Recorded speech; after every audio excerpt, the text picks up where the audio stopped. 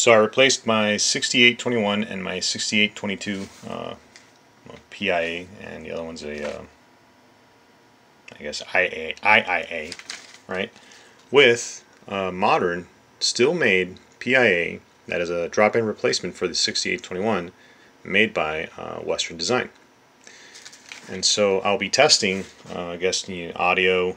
I'll be testing keyboard input and a couple other things. But you know, in this video, I'm just going to play a game, so you can see that that works. And so right now I have Slay the Nerese in there, okay, and it's hooked up to my composite input on there.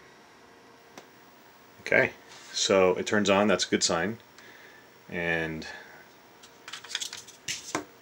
okay, that's input from the keyboard.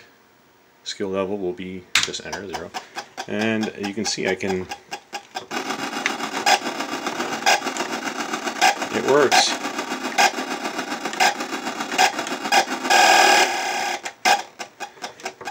There's audio, and it takes keyboard inputs, all that stuff. So if I switch over,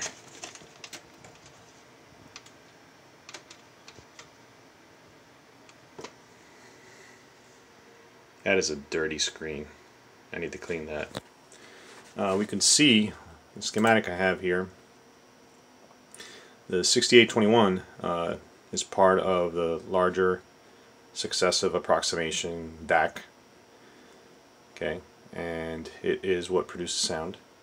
Okay, a couple other signals coming out here. Cassette data out, you know, to record, right? And it does serial data. I haven't tested these, but I will be testing this later on. And the 6822 that's replaced by the 6821 replacement does keyboard input, and you know, we saw that works, right? So yeah, so I'm excited. This is good.